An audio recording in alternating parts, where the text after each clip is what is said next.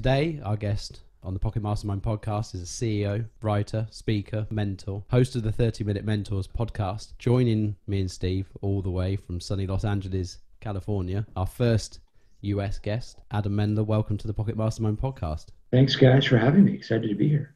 Oh, thank you very much for giving up your time. Like I say, you're our first US guest, so be honored. I'll try to represent the United States of America as best as I can. So let's talk a bit about you. Let's talk about where you are at the moment. So you're the CEO of the Veloz Group. You know, when we spoke previously, we touched on that you have quite a broad portfolio of businesses that sit under the group, from office furniture to custom cigars and software, etc. So it'd be interesting to understand a little bit about how you ended up with such a diversified kind of portfolio of businesses under you, and then we'll talk a bit about your background that really got you to where you are now. My parent company is the Veloz Group. We run a few different businesses. We have a couple of different e-commerce companies under our umbrella. One is an office furniture business called Beverly Hills Chairs. We have a cigar company called Custom Tobacco. We have a software development business called Veloz Solutions. And I do a lot of writing and speaking. So in addition to my work as an entrepreneur, I've done a lot of writing in Forbes and Inc. and Huffington Post. I have an interview series in Ariana Huffington's platform, Thrive Global. And more recently, I started a podcast, 30-Minute Mentors, where I go one-on-one with the most successful people in the world on how they got to the top in 30 minutes. And it's, a collection of founders, CEOs, former CEOs of household name companies, and people who are household names themselves. So my goal really is to give listeners really practical, actionable advice that they could apply to their lives, to their careers. And I try to do it in a consumable way in 30 minutes. And I also do a lot of speaking. So not as much now that you can't really get out and you can't, speak to audiences because there are no audiences. But pre-corona, did a lot of speaking to businesses, to nonprofits, to universities. I'm starting to do some virtual speaking. So I've gotten booked a couple times for online speaking events. So that's something that is kind of shifting a little bit. So do a lot of different things. Definitely keeps me busy, but excited to be here with you and with your audience. Always love talking about leadership and entrepreneurship, and any audience that I can connect with is a great audience for me. Yeah, like I say, very, very diversified. I've got to say, on your LinkedIn is probably the longest list of experience I've ever seen of any other individual in my life. I've never had to click see more times on anybody's profile, I don't think. So the list of activities in, like I say, in a very short space of time is extensive. So where did it all start for you? How did you what was the starting point out of school, college, that really set you on this fairly diversified path? A really, really good question. So I went to college I'm going to have to be as granular as possible, because given that I'm your first American guest, or at least your first guest based in the US, if I say that I went to USC, I don't know that means a whole lot, but I went to college at the University of Southern California, which is based in LA, and I'm an LA native. And after graduating from USC, I moved to New York and worked for what was then the largest hedge fund in the world. So I worked for a company called D.E. Shaw. And D.E. Shaw was my first job out of college. It was just a really good experience for me, in that I got to experience what life was like outside of the fantasy world of being at a university. Going to USC was so much fun, 4 unbelievable years.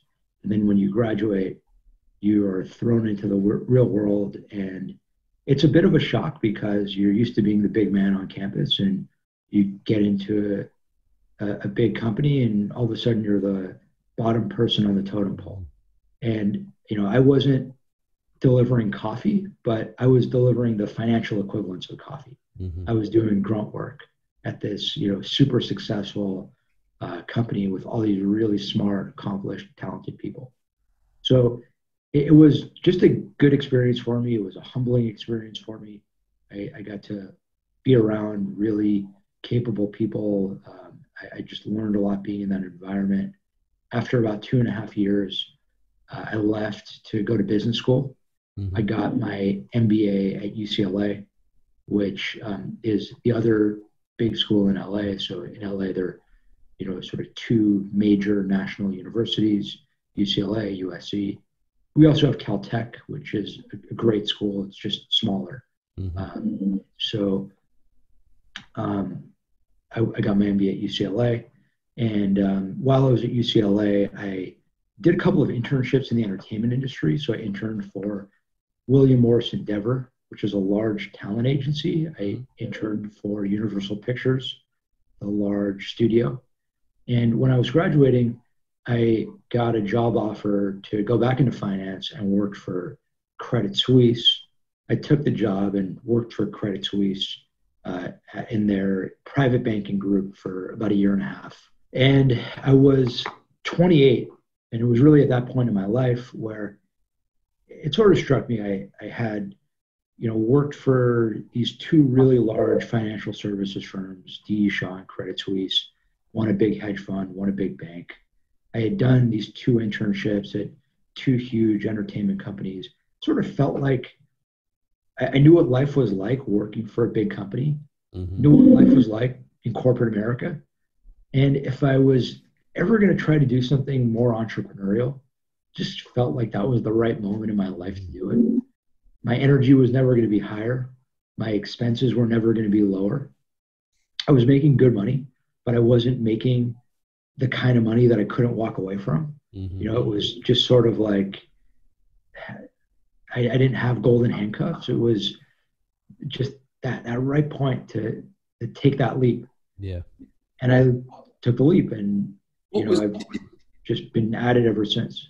What was missing? What was missing from? Did you think there was something missing from your life to turn away from employment? Was there something? Was there a goal that you just felt like you weren't going to achieve? What was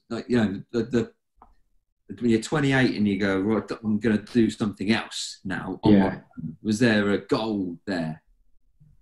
Steve, that's such a good question, and I thank you for asking it. And it's a question that I really hope all of your listeners are asking themselves, because it's really important, no matter how old you are, to make sure that you're living your best life.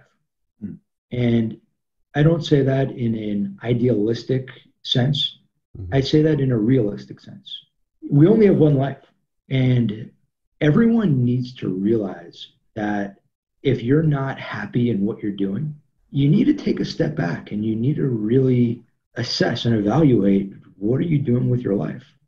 And I'm not here to tell you to quit your job and become an entrepreneur. And on the contrary, I've talked to quite a few of my former interns who were interested in pursuing an entrepreneurial journey. I talked them out of becoming entrepreneurs because I didn't think they were doing it for the right reasons, and I didn't think that they were at the right moment in their careers, and I didn't think didn't think it was right for them to do it then and there. And my advice was, don't do it, or don't do it now. So I'm not necessarily the person who's always telling you go, go, go, but I do think it's an important question to ask yourself. Do I love what I'm doing? Am I happy with what I'm doing? Am I making a real contribution with what I'm doing? I felt like working in corporate America, at least at that phase in my life, wasn't really taking me to a place where I was able to be my best self and where I was able to make the kind of impact on the world and just on people that I wanted to make.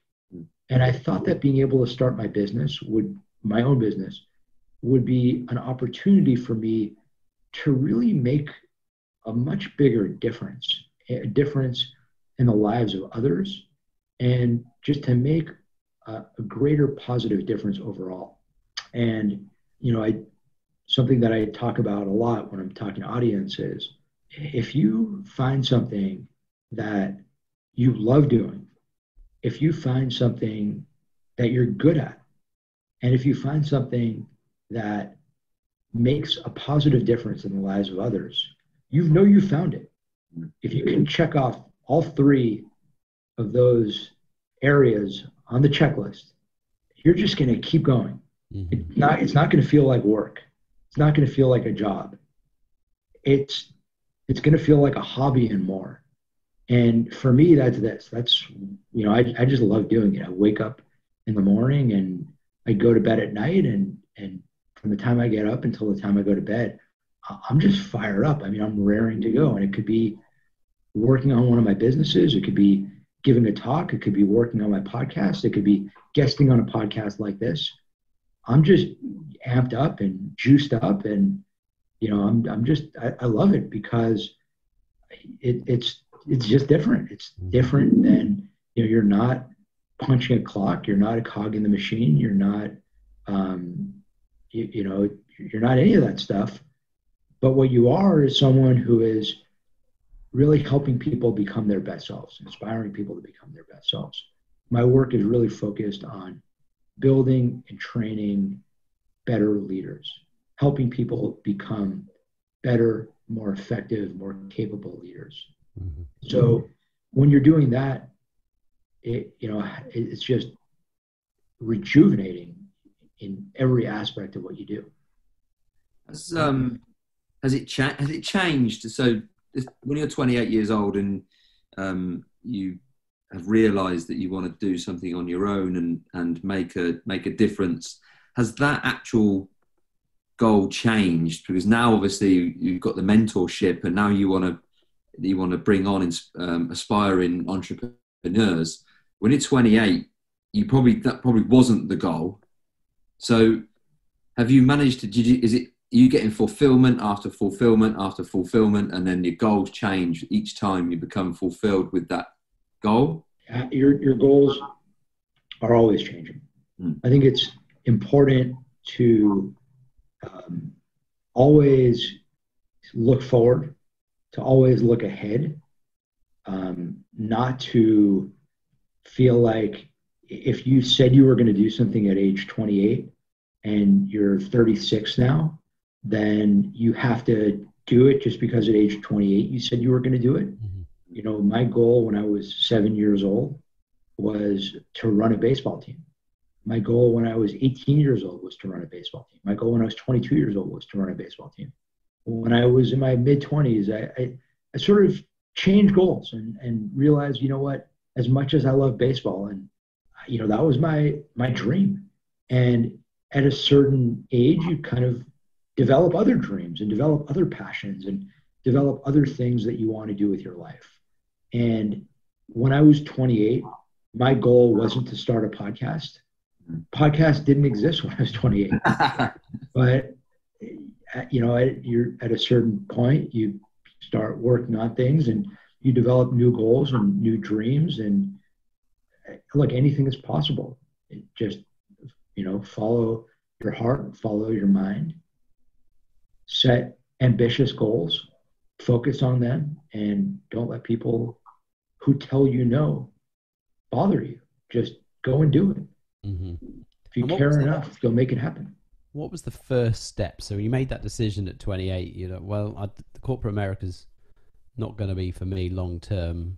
Entrepreneurship is. What was that starting point? What did you do from there? Yeah, the starting point, another really good question. The starting point was my brother was in a similar position. So my brother was working as a software developer for a startup company.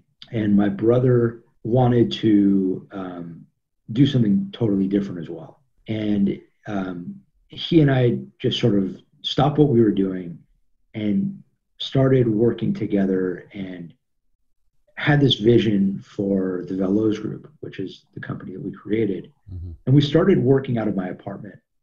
And we put together a Google Doc with all the different ideas that we had for potential businesses. And we populated that doc with probably, I don't know, who knows how many ideas. And we whittled it down to maybe 10 ideas, and we just started pushing on them. And we spent our first year as a business really trying to take each of these different ideas and turn them into companies. Mm-hmm. Without much success, by the way, because when you try doing that, you lack the focus to to just sort of take one idea or two ideas and drive on them. You kind of realize that you're not getting a whole lot done. So after about a year and a half of doing that, we just kind of took a step back and said, hey, wait a minute, we can't build 10 businesses at once. That's just not possible. And we dialed it back and picked our two best ideas, not necessarily our best ideas, but our two ideas that were closest to monetization, and just started pushing on those.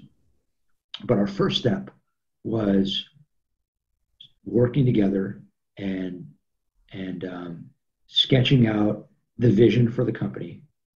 I was very clear in those early days on what I wanted the Veloz Group to look like. What core values were super important to me in terms of what the Veloz Group would be all about, what our mission would be all about, what our culture would be all about, what our environment would be all about. And we spent a lot of time defining that. A lot of that stuff is still on our website all these years later. If you go to thevelozgroup.com, you'll see our mission and our vision. That stuff's still on there that we wrote in my apartment back in 2012. And that was just stuff that was from the heart. You know, we want this business to reflect our values. We want this business to reflect our belief in what really matters. And hopefully anyone who has worked for us, who works for us, who interacts with us, whether they're a customer, whether they're any sort of stakeholder, can feel that. And it's something that I'm proud of.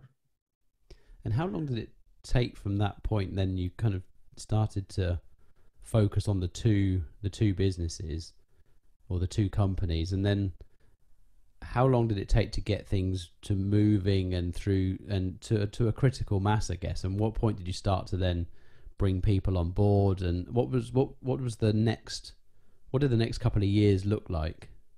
Yeah, so the first couple of years of our business, we had a ton of interns. When we started, I kind of had this vision for bringing in lots of interns to help us with our business ideas. And that was inspired by my own experience interning. Mm-hmm. When I had interned early on in my career, it was such a rewarding, fulfilling experience for me. I learned so much. I developed tremendously. I grew a lot personally and professionally. And, it was just such an amazing part of my journey that I wanted to make that a key part of the Veloz experience. Mm-hmm. And we opened the doors to a ton of interns right away. So we started the business in March of 2012. And by May, we probably had more interns than GE had at the time. I mean, there were a lot of interns. So summer one, tons of interns. We started hiring employees. By summer two, we had, I don't remember how many employees, but we had a handful of employees. We actually hired a couple of our former interns full-time as employees. I just feel so cool about having been a part of their journey.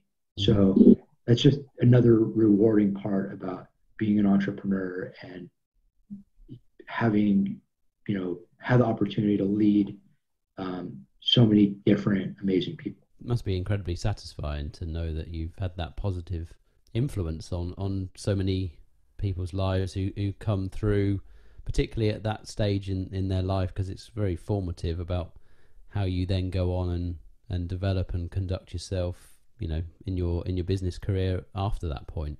It's one of my favorite parts of doing this. Where did you go from that point then? Is you started to grow the business, it's a going concern.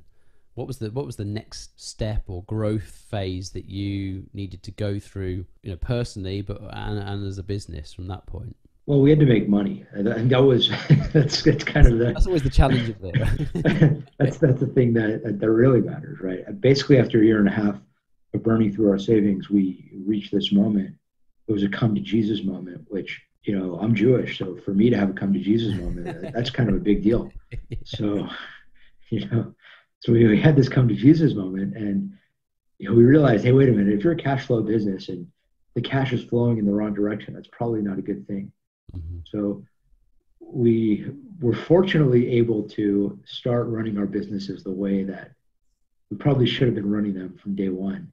And, that was the moment that we really turned things around. That was the moment that what did you do? We started focusing on whipping these businesses into shape and turning Beverly Hills Chairs into the kind of business that it's become today. I mean, it's obviously taken quite a bit of time to get here. It wasn't an overnight success. I don't think there is such a thing as an overnight success. It's taken us quite a bit of time to turn Beverly Hills Chairs into the leading seller of refurbished brand name office chairs in the country. Mm-hmm. That took quite a bit of time to go from, our first customer who bought a chair from us blasted us on Yelp. Why did he blast us on Yelp? Because I'm sorry, I don't know if I could use profanity. Because we screwed up. Because we screwed up his order. I mean, he blasted us on Yelp because he deserved to blast us on Yelp. We totally screwed up his order. So yeah, that's why he blasted us on Yelp, deservedly so. I called him up and immediately apologized to him and said, "Hey, John," he's the chancellor of a university. I got his phone number. I called out, "John, I'm Adam. I'm the CEO of Beverly Hills Chairs. First things first, I just want to call you and deeply apologize to you for messing up your order. Everything you said on your post on Yelp was 100% accurate. You had every right to rip into us. We completely screwed up your order. I want to give you a little bit of context.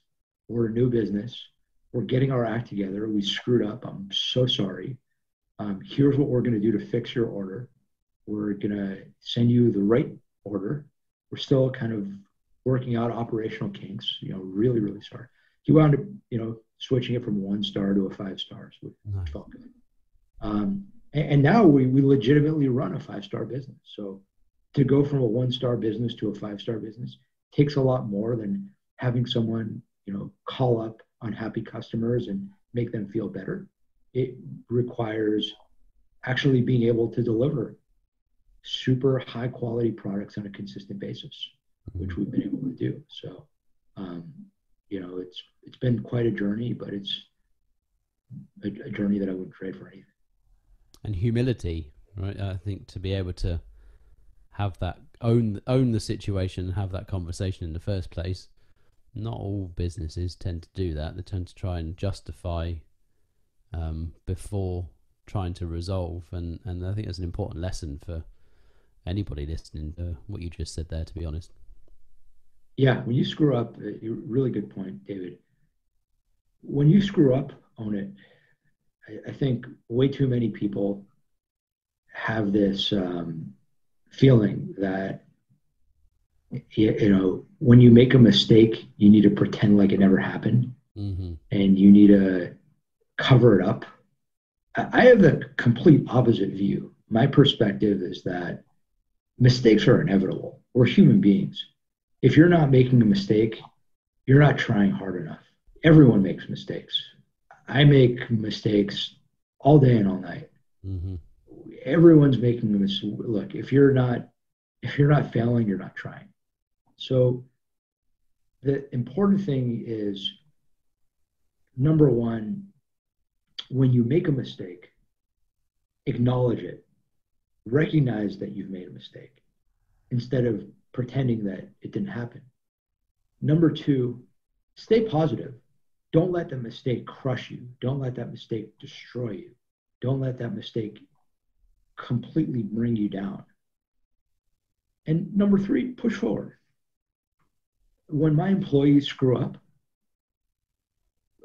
what am I going to do? Am I going to take a baseball bat and start swinging it at them? I mean, what am I going to do as a leader? Am I going to tell them to sit in a corner and put on a dunce hat? I mean, you made a mistake. So look, you feel bad about it. Don't do it again. Learn from it. Well, why did you make a mistake? What were the underlying reasons? Let's turn it into a teachable moment, and okay, stay positive. There's a reason why you're working for the Veloz Group. It's because we believe in you. It's because you're good at what you do. If you're working for us, it's because you're obviously really, really good. So just kind of keep up the good work and own your mistake. Look, we screw up all the time. So when we with our customer facing businesses, when we make mistakes, we own them. And hopefully all entrepreneurs and anyone working customer service should be doing the same thing. I love that. It's something I'm quite passionate about. I think there's a culture, and I don't know where it originated from, but there's definitely you see it on the news, right? The question is, who's to blame? Is the first question that comes from reporters, from news anchors, from anybody, and that subliminally goes through from generation to generation into school, and I think the covering up of mistakes is part of that blame culture that we need to try and eradicate. And I think the best way to eradicate it is exactly what you just talked about there, is by demonstrating a more constructive and a more supportive way rather than finger pointing. Yeah, I'm with you 110%. You asked, you kind of touched on on a question I was going to ask you about failure, and I believe that you can't do anything without failing, and I'd be interested to get your view on some of the failures that you've had along your journey and how you handled them and how you dealt with them. How much time do we have left in this podcast?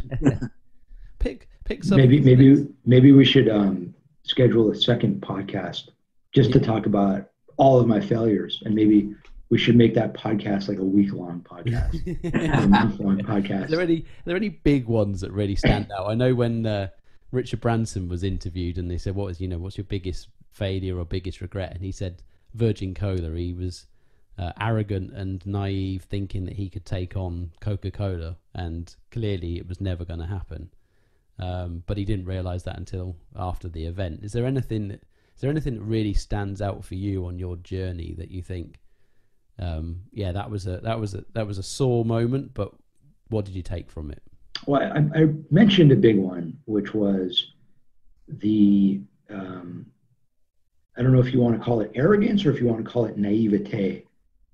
I think it was probably more naivete, but maybe there was some arrogance in thinking that we could build out all these different businesses at once, which turned out to be a huge failure.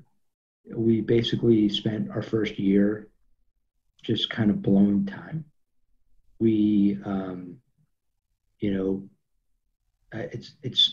I'll frame it this way. People will look at you made a funny comment early on when you said you took a look at my LinkedIn and you were like, oh my God, you do this and you do that. Wow, it's so cool. The list is long. And people will oftentimes make that comment or a similar comment and say, wow, Adam, how can I do what you did? How can I build these different businesses? And, you've built 3 different businesses in 3 different industries. And how can I follow in your footsteps? And how can I do that? And my best advice is don't do what I did, because what I did was a failure. What I did was a huge mistake. If I had to do it all over again, I would not have tried to start all these different businesses in all these different industries. I would have just picked one business, the best business, the one that had the highest probability of succeeding, and just focused on that one. And,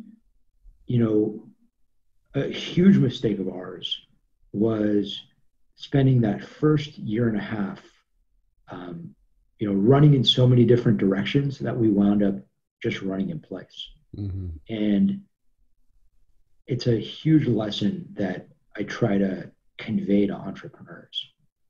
Focus, focus, focus. Focus on your single best idea, focus on your single best business, and focus on what you need to do each day to be successful. Set priorities, set goals, set long-term goals and set short-term goals. Because without focus and without the clarity of focus to really control your time as effectively as possible, you're not going to be able to be successful. Mm-hmm. And how do you go about, that's one question, I definitely, when I speak to a lot of people, they go, yeah, setting goals is all good and well, but I don't really know what my, I don't really know what my goals are. I don't know how to set goals, big goals, small goals. What process do you go through for setting yourself for, goals? Do you set a larger long-term goal and break it down? And then how do you measure your own progress towards those goals? That's a good question. I think it's important to think of goal setting in both a short-term framework and a long-term framework. Mm-hmm. And I set goals, I set daily goals, I set medium-term goals, and I set somewhat long-term goals, but I'm actually not huge on long-term goal setting, which makes me unique. I know that mm-hmm. a lot of people who you probably interview are much more focused on, set life goals, set 10-year goals, set 20-year goals. I was recently asked by someone, like what's your 5 to 10 year plan for Beverly Hills Chairs? And sort of like for Beverly, I'm more focused on like what's our 1 to 2 year plan, mm-hmm. because in 5 to 10 years, who really knows where we're going to be? Who knows where this market's going to be? Who knows where this industry is going to be? 5 to 10 years ago, if I would have said to you that there's going to be this thing called coronavirus mm-hmm. that's going to force all of us to not leave our homes, to completely change the way that we work, completely change the way that we interact with our families, interact with our friends, interact with every single aspect of our lives, you would think that I was, on LSD or something, So I try to think about it really more short and medium term. So that might differentiate this advice a little bit from some of the other guests who you interview.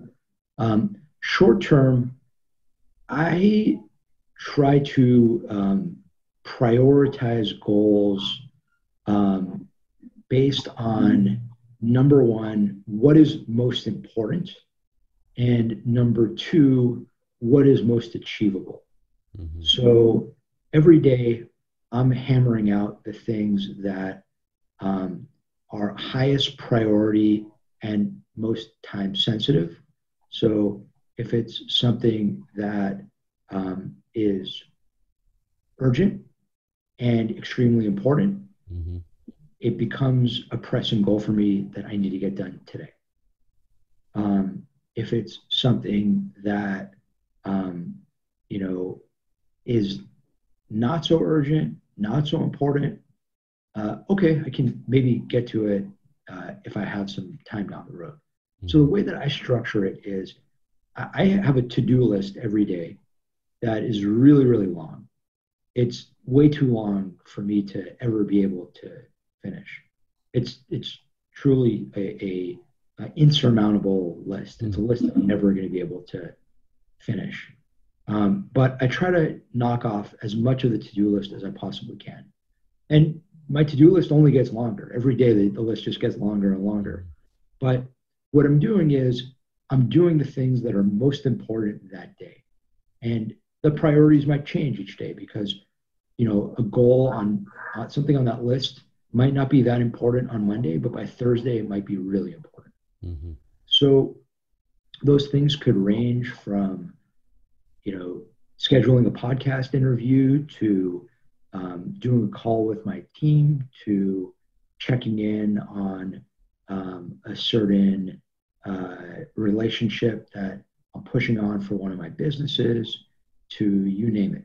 So, there are all kinds of things that I'm working on throughout the day. I mean, I'm just going to, for our own amusement, I'm just looking at the to-do list today, and I can't even count it for you now. What do you use for your list? Did you use the classic notepad and pen, or are you using digital tools?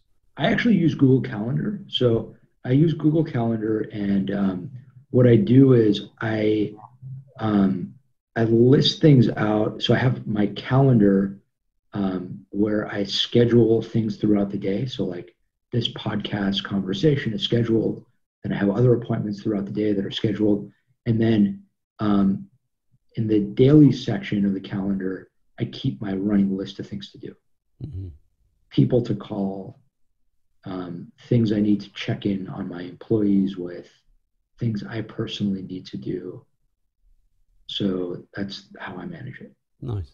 I think that's a useful tip, because again, another thing that I find with conversations with people is trying to keep on top of to-do lists and where to keep it. Is it a notebook? Is it in OneNote? Is it in something? And there's always, I think, having your take on how you do might be useful for somebody.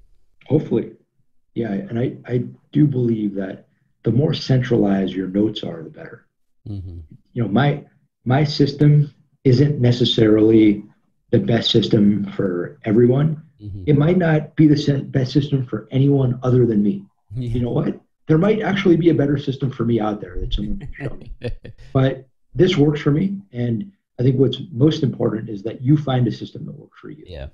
Adam, because I'm quite a nosy person, hence why I do this. What is your day? How long is your day? Do you work do you get up at like 6 a.m. and then work till midnight, or like what's your rules upon working to say what's your chill out time and all that sort of thing? Yeah, good question, Steve. I tend to get up early, so I usually wake up around, it's actually more complicated than it sounds, because I'll often wake up really, really early and then look at the clock and say, oh my God, this is way too early. And I just sort of will myself back to sleep, because I know that if I get up at 4 a.m. or 3:30 in the morning, I'm going to be shot by 1 or 2 o'clock in the afternoon. So I'll just kind of like force myself to get back to bed and, wake up then at 6 or 5:45, and then get up and start my day. So today I think I got up at maybe around 6 o'clock or 5:45, which is pretty typical. And typical day, I get up. I usually start off with email, checking the news, sort of responding to things that I need to respond to. I'll eat breakfast. I enjoy getting a workout in the morning, taking a shower, and then sort of diving back into the day. And I will typically work until I'm too tired to work. So sometimes that could be 7 o'clock. Last night was a lot later than that. Last night I worked pretty late into the night. So it really just depends on how tired I am. I find that moment changes every day, because some days you're just, by 6:30 or 7, you're just completely spent, and you just want nothing more than to go home and turn on the TV. And back when I could put on a baseball game, watch baseball, now I'm going home and putting on Netflix. I need to find a new show. I just finished Waco, which was awesome. But last night I had dinner, and then after dinner I went back and dove into my emails, and next thing you know, it was like 11:30, and I'm like, yeah, you know what, I should probably go to sleep. So it just every day varies. Which is the great thing about being an entrepreneur, that there's no set schedule for you. I can tell you, I've had my fair share of jobs that I could tell you at 8 a.m. I did this, at 9 a.m. I did that, At 11, I did this. At 2, I did this. At 4, and it was like, my God, who wants a life like that? Yeah. This is what I call freedom. Yeah, exactly. And so you're normally in an office, and at the moment you're at home, I assume. I'm actually recording today from my office. So during the quarantine, I've been splitting my time about half and half. Right. From the office and from my place. We run an essential business. So Beverly Hills Chairs is an essential business because we are providing chairs to lots of home offices. Right. So that's become a huge part of what we do right now, is furnishing the workspaces for people who are working from home during this period. So as a result of that, it's an essential business.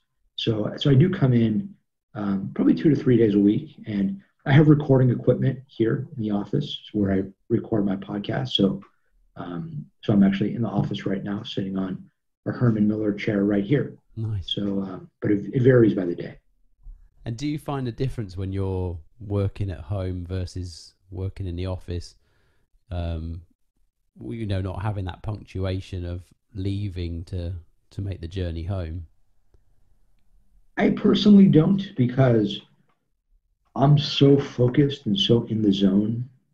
And, like I mentioned a couple minutes ago, that I started during this quarantine period. Now that I don't really have any other hobbies, because my hobbies are all sort of banned by the government. I can't watch sports. I can't see my friends. I can't go on any dates. So I started watching all these Netflix shows. But I have the discipline, and I have the motivation and the drive to just focus on my work, that I'm not even putting on any Netflix until I'm really too tired to finish working anyway.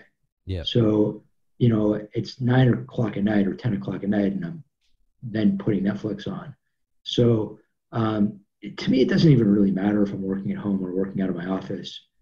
When it's work time, I'm working. I'm in the zone. I'm focused. I think that's an important lesson, is, you're doing what needs to get done first, and then, using the time you have left as a wind down, rather than kind of just filling time. And I guess it's a bit like the time version of investing, the Warren Buffett mantra of, spend what's left after you've saved and invested, rather than the other way around. And I guess you're doing that with your time. Yeah, that's really how I look at it. It's an interesting way of thinking about it. And anytime someone can compare me to Warren Buffett, I'm really comparing me to Warren Buffett. I mean, I don't know about that, but I'll take it. Sure. Warren's worth however many multiples. Yeah, I can't even do the math. He's not doing too bad at the minute, is he? Warren can make, I would say, probably 10 bad investment decisions a day for the rest of his life, and he'll still be worth a lot more than I am. So yeah. He's doing okay. He's made a lot of good ones along the way, for sure. Yeah. What would you say your greatest life lessons have been? Hopefully I've shared a few of them with listeners so far, but I'll leave one with you in our remaining time and with your audience. I'm a very big believer, to our great hosts, the Bells, to our great listeners in the UK and around the world. Nothing personal, guys. I enjoy both of you. I'm sure your listeners are all good people. But I'm a very big believer that we're all bad at most things. I personally am bad at too many things to list. We don't have enough time in this episode for me to tell you how many things I'm bad at. In fact, if we started at the beginning of the episode, we still wouldn't have enough time for me to tell you all the things that I'm bad at, because I'm just bad at so many things. And the truth is, I don't know you guys that well. We kind of have been developing a bit of a relationship. We've connected a couple times now, and you both seem like great guys, but I'm sure you're both terrible at many things. Oh, many, many things, yeah. But we're all good at a few things. Yeah. And if you take a step back and think about what it is that you're good at, probably come up with a couple things on the list. But I believe very strongly that there's one thing in each of us. There's that one thing that every single person tuning in, every single person listening, doesn't matter what platform you're listening in on, there's that one thing that makes each of us special. It's our superpower. It's the thing that makes us unique. It's the thing that makes us different. It's the thing that makes us special. And the more quickly you can figure out what it is that makes you different, what it is that makes you unique, what it is that makes you special, the more successful you'll be in life, the more successful you'll be in business, and the more successful you'll be as a leader. So I really implore anyone and everyone to take the time to figure out what it is that makes you special. Ask yourself, what is my superpower? Ask the people around you who know you best. Ask the people closest to you. What is it about me that makes me unique? What is it about me that makes me different from everyone else you know, from all of our friends, from all of our neighbors? And it's that path of self-discovery, it's that journey, it's that process that really helps you discover who you are. That is what this is all about. It's that step that I believe everyone should and needs to take. If you haven't taken it yet, take it today. No better time to do it than right now. Very wise words, and thank you for that. Unfortunately, I think we are coming to the end of this incredible conversation. Hopefully we'll be able to do it again in the not too distant future. I think there's plenty more questions that we would love to ask you. We could do a whole nother show just on all of my mistakes and all of my failures and all the things I'm bad at. That could be a really fun one. Adam, it's been an absolute pleasure, and thank you very, very much for giving up your time. Before you leave, where can people find you? Gentlemen, thank you again. This was a pleasure. I really enjoyed it. Hope anyone and everyone tuning in enjoyed it, even half as much as I did. This was just so much fun. I try to make it really easy on listeners. It's just my name, Adam Mendler. So you can find me at adammendler.com. You can find me on social media at Adam Mendler. That's at Adam Mendler on Instagram, at Adam Mendler on Twitter. My show, 30-Minute Mentors, my podcast where I go one-on-one with the most successful people on how they got to the top and how listeners can as well in 30 minutes, is all spelled out, 30-Minute Mentors. You can find it at 30minutementors.com. You could find it at your favorite podcasting platform, whatever app you're listening to this podcast on, whether it's iTunes or Spotify or Google Play or Stitcher, you name it. And gentlemen, this was a pleasure. I just really enjoyed it. And thanks again for having me on. Thank you so much. You're more than welcome. The pleasure was definitely ours. And I'd encourage people to have a listen to the podcast. It's brilliant. I listened to the Rob Lowe episode earlier, which was great. That one was a lot of fun. I really enjoyed having Rob on. He was really introspective, talking about his journey, talking about how he bounced back from some really hard times and how listeners can learn from some of his mistakes and from some of the ways that he's been able to bounce back through the highs and lows of his personal and professional life. So that was a fun one. And it's just been an awesome experience for me and something that I've enjoyed having the privilege to share with listeners. Well, Adam, thank you very, very much.